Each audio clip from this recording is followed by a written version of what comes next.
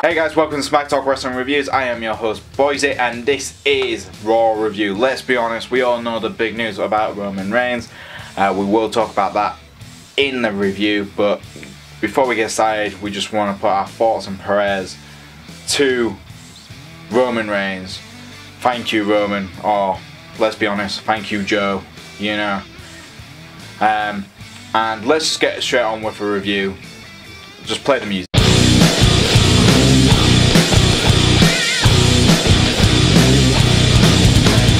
So we kicked off the show with Roman Reigns, and Roman relinquished the Universal title. Now this has been splattered everywhere, from Twitter, Facebook, Instagram, BBC News over here, Sky News over here, Sky Sports News.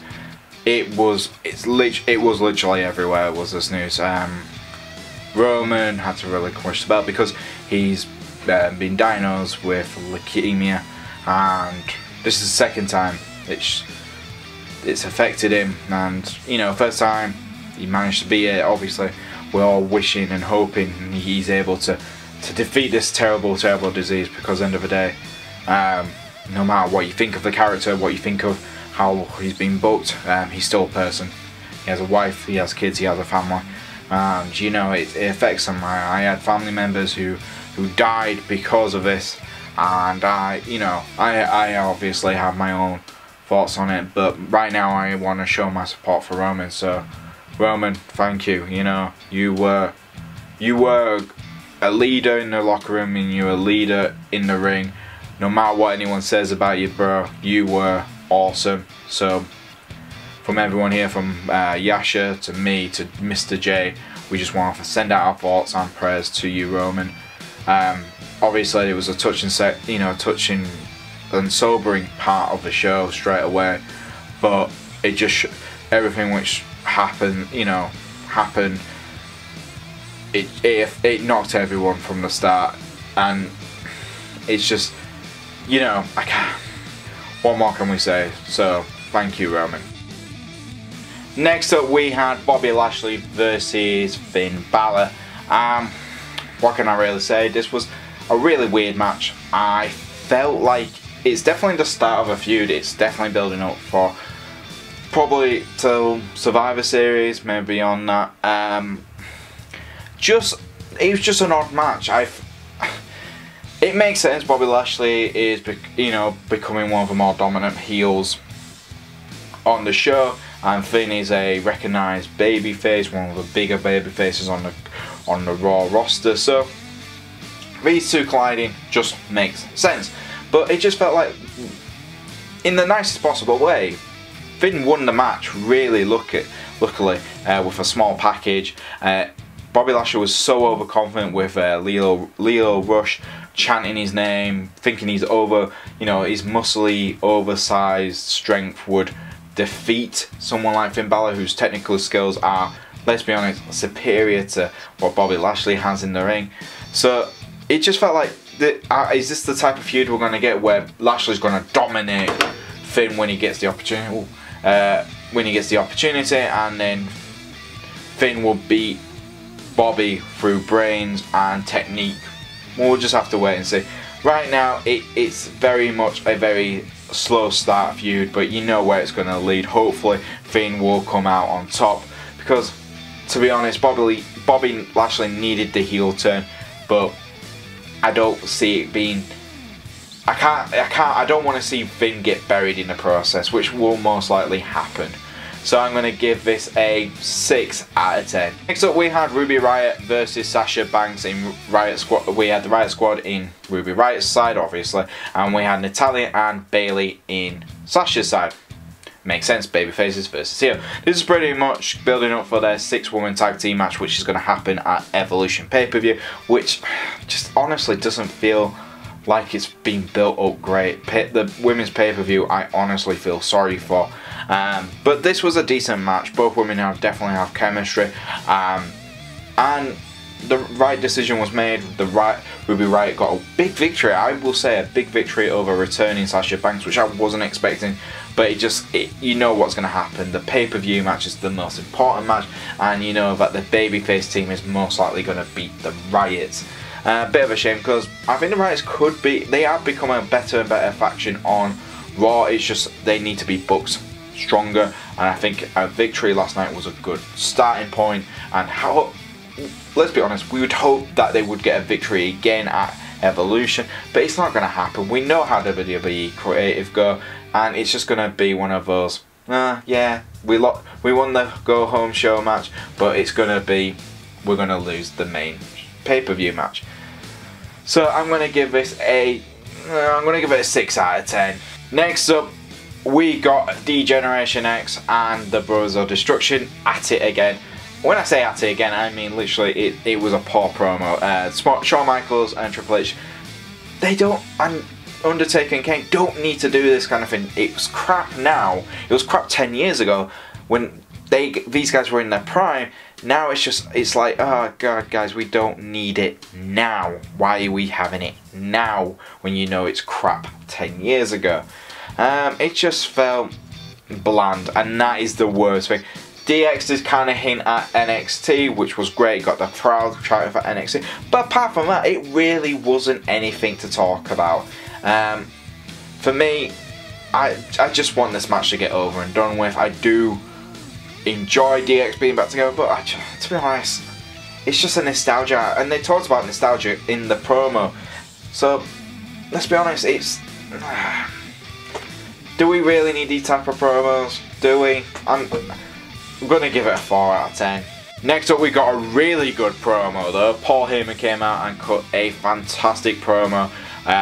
Talked about Roman Reigns, and then he talked about Braun Strowman winning the Universal title. Yes, that's right. Braun Strowman and Brock Lesnar. Sorry, did I say Braun Strowman winning the Universal? I meant Brock Lesnar winning the Universal title. But yeah, crown jewel, we will have Braun versus Brock for the vacant Universal title. Like I said, Paul Heyman cut a fantastic promo. Talks about Brock winning it, taking it to UFC, showing the whole world what WWE is about.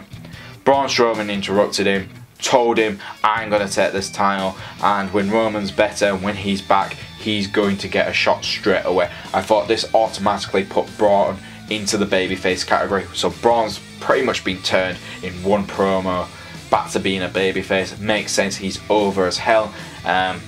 It just makes sense right now, and let's be honest, I actually enjoy a babyface Braun Strowman more than a heel, because they're literally exactly the same. It's just, I think there's a lot less fit when he's babyface, but that might just be me. But yeah, Braun Strowman, and then next thing we know, Drew McIntyre claymores Braun Strowman in the face. Really good promo. It definitely builds up the feud between Braun and Drew McIntyre for the future. Hopefully Braun will win the Universal title and Drew McIntyre becomes #1 contender, because these two could really have a great matches.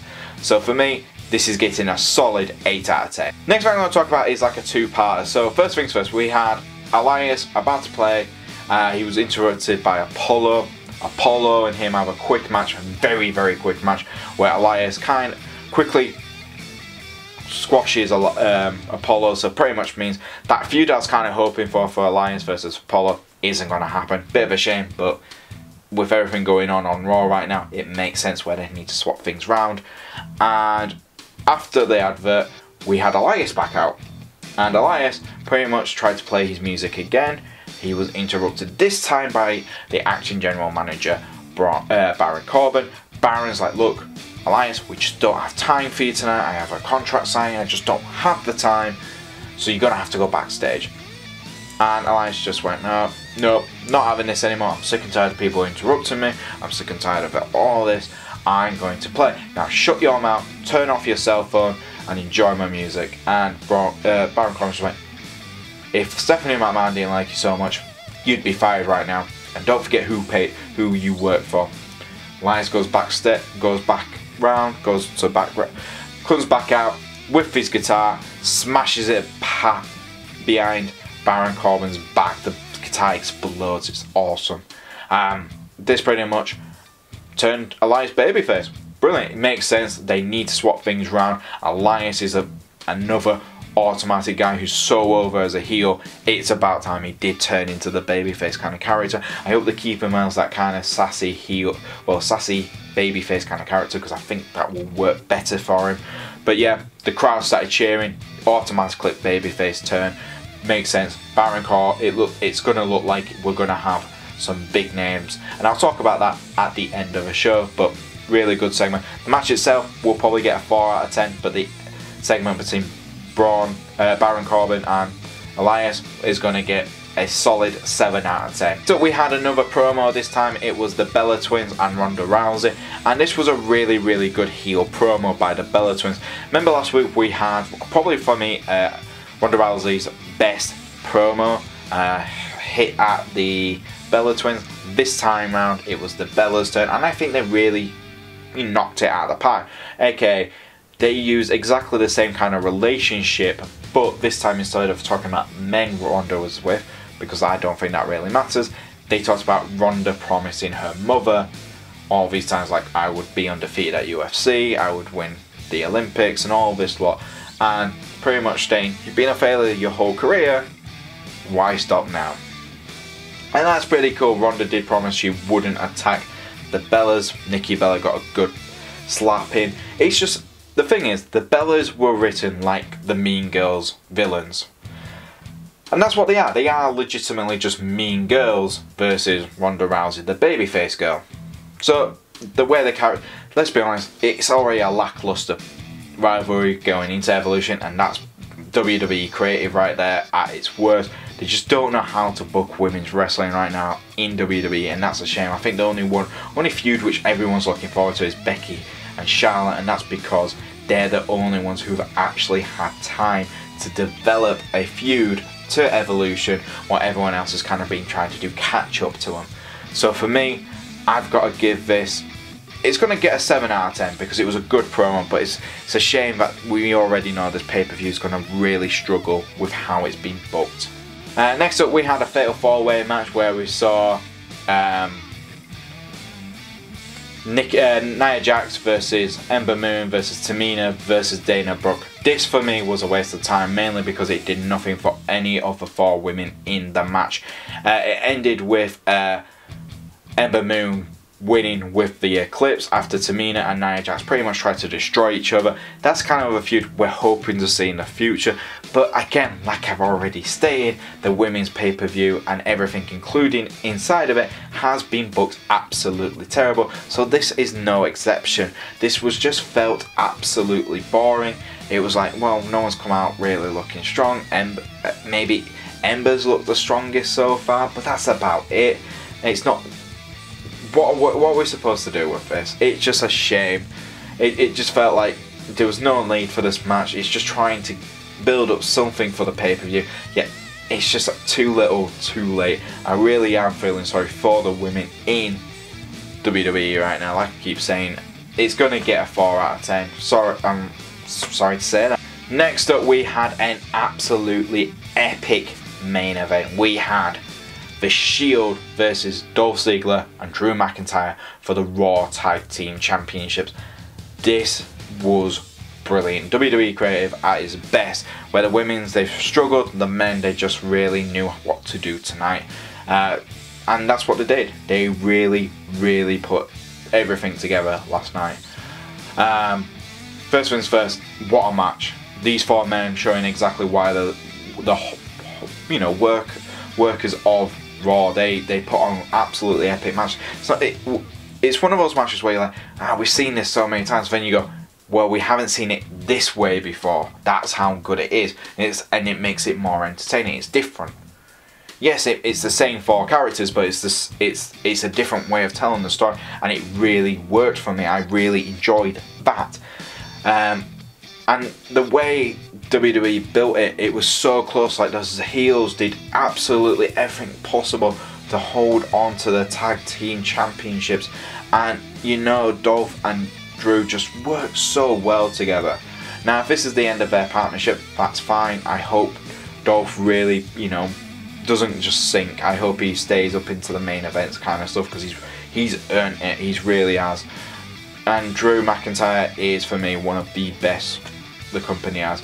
But my God, Just this is like a cliff. This is like a quick notes of what happened.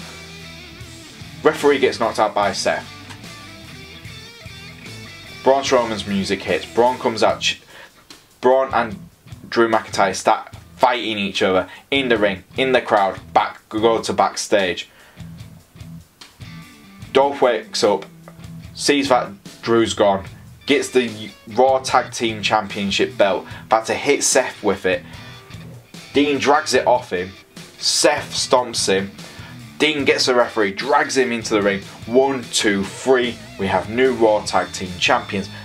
Feel good moment. We're excited. We're happy. Oh, brilliant. This is for Roman. Exactly what we want to see. Next thing we know, Dirty Deeds in the ring. That's right. Dean Ambrose turned heel. That's not just all. He starts beating the crap out of Seth. Drags him out to the ring. Starts beating him up some more. Pulls up the, padding around the ring. Dirty Deeds into the cement next to the ring. Takes off his shield gear. Walks up towards the crowd. Brilliant. This is fantastic. A swerve I was not expecting. I did not expect that night of all nights for Dean to turn. I thought they'd leave it another week, maybe do it then. But new Raw Tag Team Champions have just imploded on themselves after winning the titles. Now Dean kept on saying, repeat what you said. So Seth must have said something. I'm guessing it must have been lunatic time or something. He must have said something like lunatic or something like that to just make Dean just cross over to the dark side. But this is smart. This is really smart. Now we have Braun, Elias and Seth, who are definitely going to be the big baby faces on the company. I mean, you've got Dean, Drew and Dolph, who are definitely going to be the big heels on Raw. This is brilliant. I think this is really smart creative right now. You've lost a major player with Roman Reigns, but you've really shuffled everything around where it's exciting and different, and I can't wait to see how this all goes. This was a great match, really great ending to the show. I'm going to give it a 9 out of 10. And there you go guys, that was Raw for this week. What did I think? I thought it was, with everything which went on with Roman and, the way they had to shuffle everything around, I think Raw really put together a good show. I think it was well put together. Unfortunately, everything which involved the women for Evolution just felt out of place, and that's a shame, but everything else, just for me, just felt right. Elias turning was the right time. Braun turning back to face, right time. Dean turning heel, definitely the right time. But yeah, what was the part of the show you enjoyed the most? Leave it in the comments below. If you do like our videos, please like, subscribe, press the bell to keep notified. And if you want to follow us on Twitter, you can do it at SmackTalkYouTube. And if you want to follow me on Twitter, you can do it at Boise88. And just one last time, we're just here at Smack Talk Wrestling Reviews. We just want to say, get well soon, Roman. Our thoughts and prayers are with you as well. And thank you. And that's it, guys. I'll see you next time.